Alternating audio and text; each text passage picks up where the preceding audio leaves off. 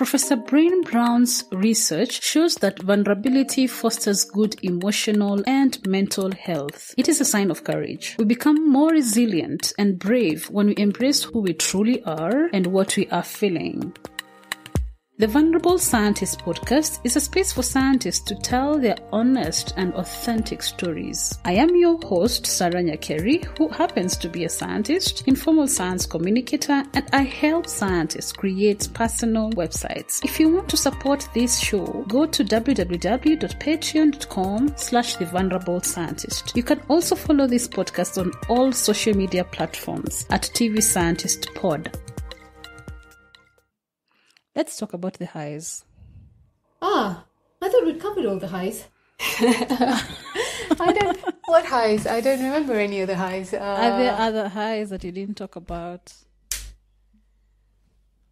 What would be a high? Highs would be when I, got offered jobs, I guess.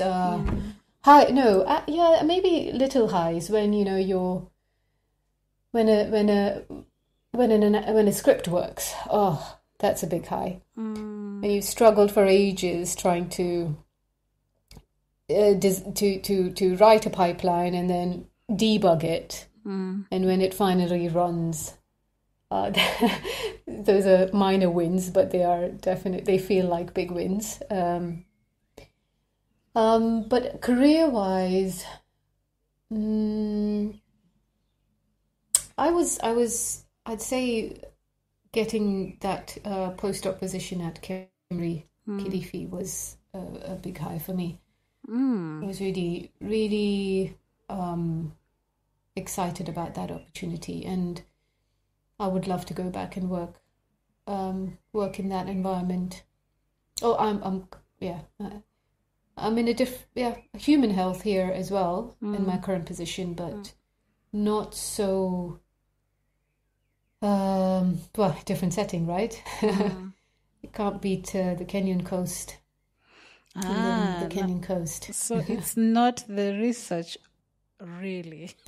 The research was there. The coast is a perk. To be in Kilifi was the environment was a perk, but the research itself was also definitely. I mean, that's what took me there and would have kept me there. Okay. So, you were brought up in Coast, then you moved to UK, then you come back to Kenya, then you briefly go to, was it before, after you go to Switzerland? In between, yeah. Yeah. Then you also go to South Africa, right? Doing your... No, that was you only didn't? Yeah. I did for my PhD thesis defense. I didn't spend any time studying in South Africa. Okay, all right. Yeah. So the question here is, how different were those experiences, like in all these different places, and now back to UK? So different. So I noticed that the pace at which research gets done outside is slightly higher. It's maybe it was because it's the institutes that I was in. So in Switzerland, I was in a kind of in a facility, like they were a service facility. Sorry, so they they would be working at a higher pace to meet the demands by the clients, but what I did learn was work ethic in from these different places. They all I found that in Europe people work hard and play hard, I guess you can say that. Not that in Kenya people didn't work hard. Everywhere people worked hard. it's the pace that was very different, I found. Maybe, it was because it just, maybe it was just access to the internet was fast, so you could access information really fast, and you just like get into this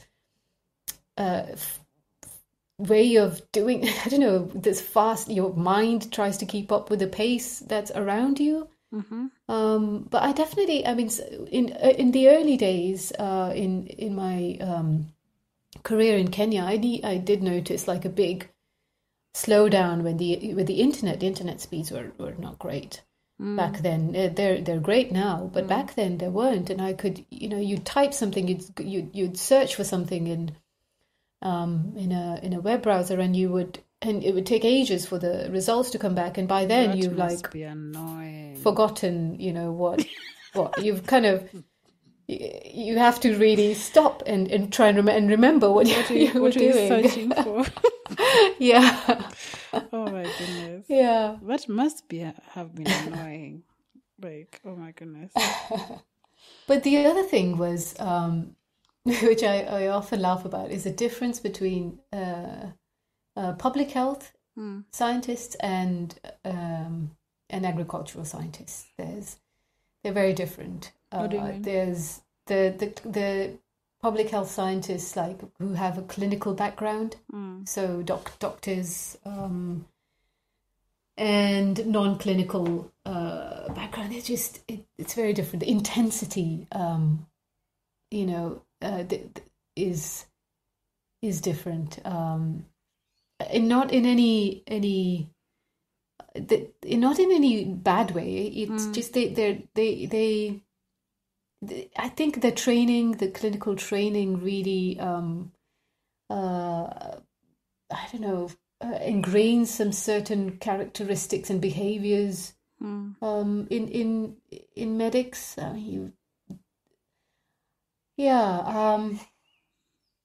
They're serious, Bangladesh is quite serious.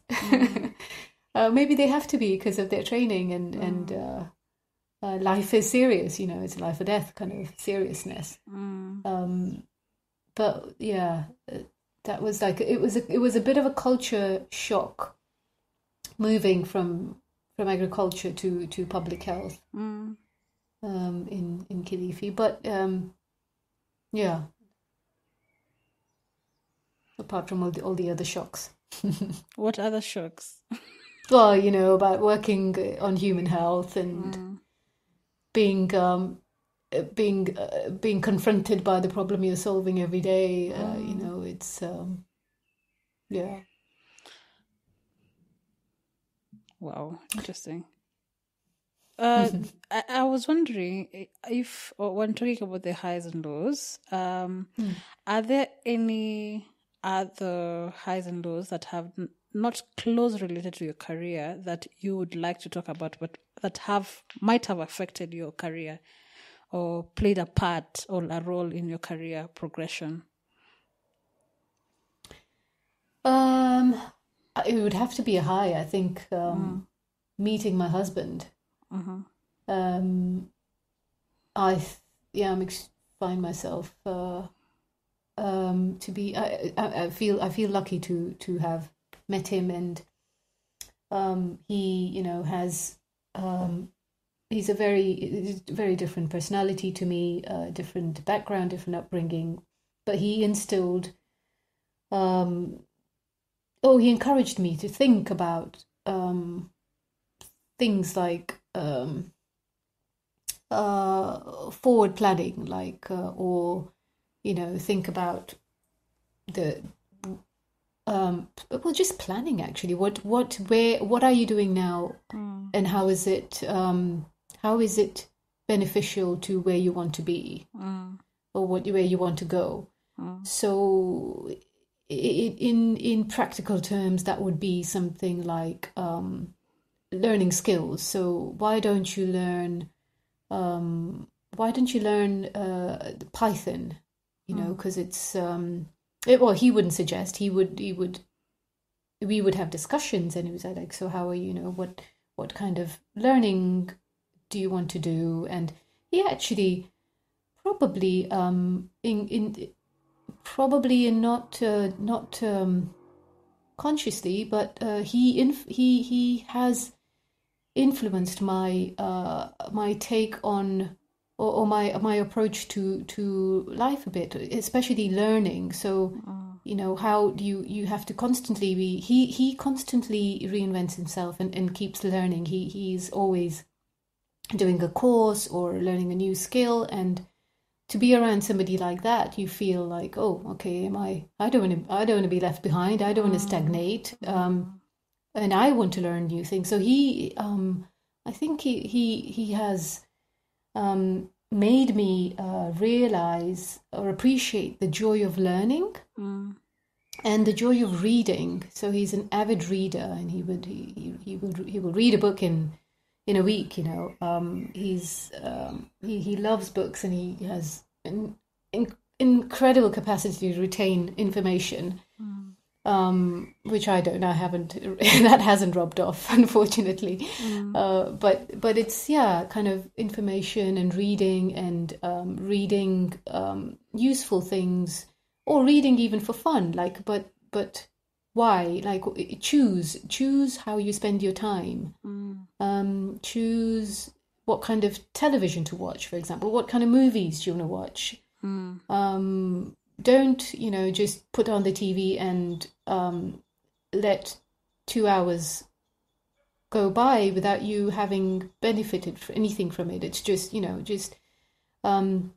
be constructive about how you use your time. Okay. Would be. So my husband, meeting him has changed me for the good, I think. So what I'm seeing here is the people who you surround yourself with, especially closely, have an influence on how you progress your career, right? Because you already mentioned even about networking, and even a friend who knew about ILRI, she's the one who actually introduced you to that, like made you know about it, like that circle that you keep close.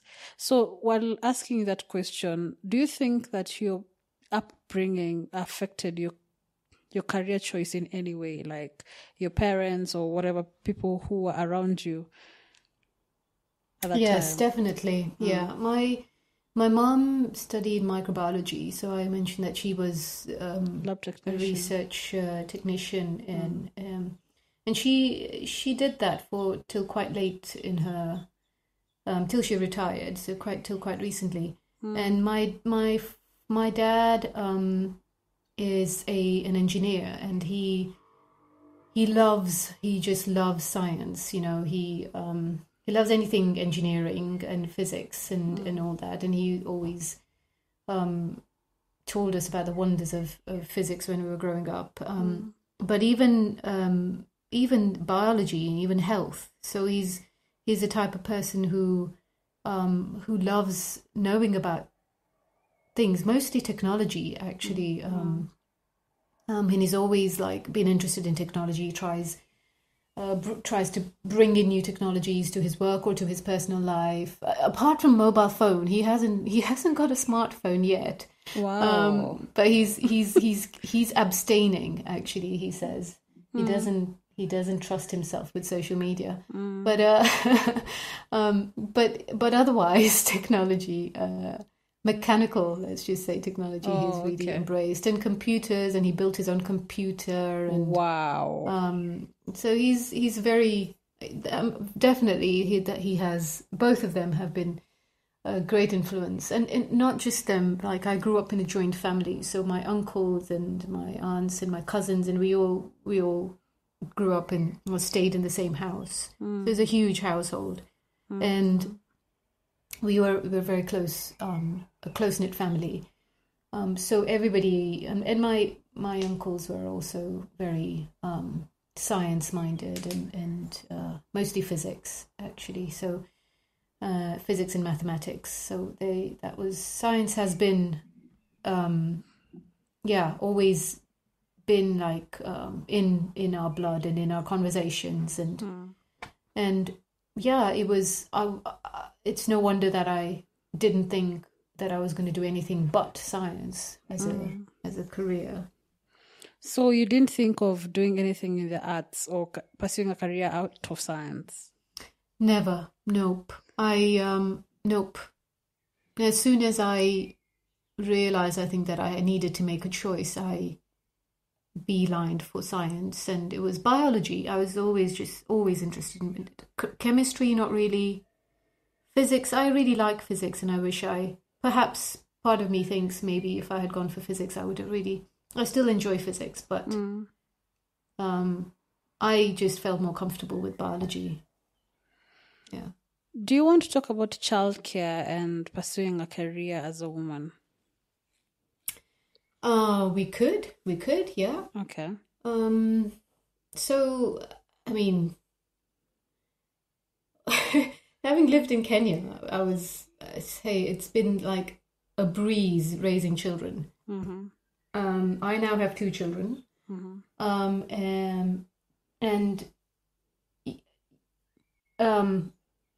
Skilled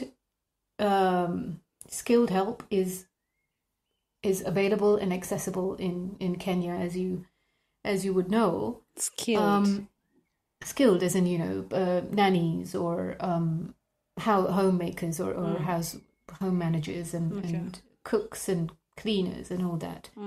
They're specialist skills. So to be able to afford a nanny to look after the children while I was working and while both my husband and I were, and to have somebody to help around with the house so we didn't spend all our time cooking and cleaning. That has been just it's made having a career much more easier and healthier, actually. Healthier in that we, when we spend time with our children, we're spending time with them. We're not we're not cleaning or cooking or doing all these other things that one needs to do in a household. Yeah. Oh, I like that. I've never thought about it like that. Like having help helps you to spend the time that you have with your family. Mm-hmm. Like actually spend time with them. Yeah, it's quality time. Yeah, you're there. You're all there, present. With each other, doing things together. Yeah. Okay. So when they get older, of course, now that we're going to be moving to the UK, it's it'll be different. And they're much older. They don't need that individual attention. Well, they need individual attention, but they don't need as much, full-time supervision like a little child would. They're much more independent now, and they now are of the age that they can help out with the household. Yep. Yeah. Okay. So we can have fun doing that together. Yeah. It'll be another way of spending time again. Yeah, I mean, it is. I think it is. Yeah, you can have fun. When I was growing up, we did that. I remember have really fond memories of, believe it or not, washing up dishes and putting them away after dinner, or helping. Yes, yeah, we used to, because there were so many of us in the house and the kids, and we used to. That would be our time together. We would joke around with each other. We would sing and we would dance and we would, while we were doing all these chores. So they weren't. They felt like chores sometimes, of course. When we were teenagers, like we didn't want to be. We wanted to be moody, but most of the time, we didn't, and we found it was a time to bond. Because otherwise you're at school and when you're at home you're probably doing your homework and then you're in bed. So it was those times we'd get to hang out or hang around with each other and not be told off for it. Okay. So there's a point where you were talking about your career path. Now you had you had a consultancy with ICIPE before. You had two consultancies with ICIPE and with ILRI, and you got a position at ILRI, right? Yeah. So what happened to the ICIPE one? I've just remembered that right now. So it was a short-term consultancy. So I left that to take up the more full-time, more long-term position at ILRI. But I think that position was then swiftly taken. Position at ICIPE was taken over by another very qualified bioinformatician. Okay. There's also something else that you mentioned that we were talking way earlier about the different career paths when it comes to bioinformatics pre-PhD, like without a PhD. And you mentioned that some of the people that you know are in other career paths, like in startups. Do you want to talk more about that? I don't know if I have much to say about, apart from the fact that we should perhaps, there should be, when there are open days or when there's like career talks for aspiring bioinformaticians, these alternatives should be mentioned, and not just in bioinformatics, in any science career. Yeah, as a scientist, like there isn't now anymore just one pathway available. There are. There are many, and just look around, look wide, and look all over the globe. People, I think traveling to different places is very, very important with as a scientist. I mean, as an individual in general, like it makes you an open-minded person. But as a scientist as well, you learn about different ways of doing things and different opportunities open up. And I think traveling, even if you're in your scientific career after PhD, try and find a postdoc elsewhere or to another postdoc elsewhere, so you can travel. Unfortunately, I know that in for many, like, that is not really an option because there's family obligations, and location is very sometimes is restricted. But if an opportunity does arise and there is a way to take your family, then that would also would encourage that. So then you had stayed in ILRI for 4 years, right? After Kemri. That's right. In the scientist position, right? Yeah. So what made you switch? Like, what was that? What happened between there and moving to Nottingham? Oh, that was a domestic choice. For family.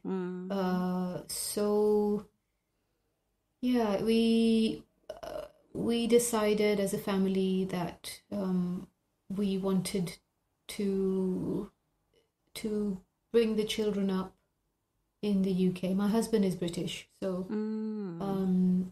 he had spent now 2 decades abroad, and he was for the kids, for them to feel to feel a connection to their other side, their other nationality. So with kids, you always have to. There's so many complications. Kids bring in a lot of complications to life, but a lot of joy as well. So you have to think about the school years, and their age, and when would it be? When is it good for them to? When are they flexible enough to move and to assimilate into or adjust into a new society or a new way of doing things, and their school years exactly. So all those, we had a window when we didn't want to do it too early, otherwise bringing them up in the UK is difficult. As I explained, we wouldn't have all the luxuries of help that we had in Kenya, so we didn't want to do it too early, and we don't want to leave it too late. So otherwise it gets really difficult for them to adjust to a new society and new everything. So yeah, that's kind of what prompted the search. So for me, it was, if I wanted to work in the UK, which we would have to, if we wanted to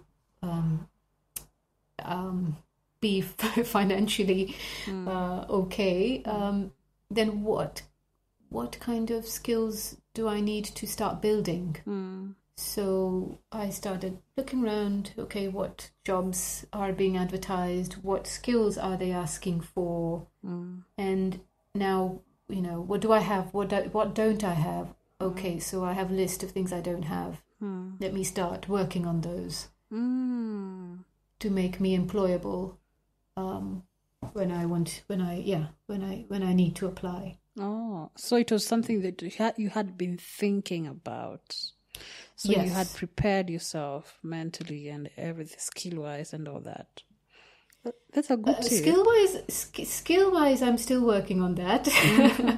You're forever catching up, with this in this field. Yeah. But by the time you've learned something, it's already moved on, and a new tool or a new way of doing things have emerged. So, but mentally, yes, we have been discussing for years, and with my husband, and it's been a to and fro, discussion. But eventually, we agreed that this is what we wanted to do as a family. The kids were not involved in the discussions, of course, but my husband and I, they don't have a say yet. Yeah. Sorry for them. No, they're too young. They can't make informed decisions.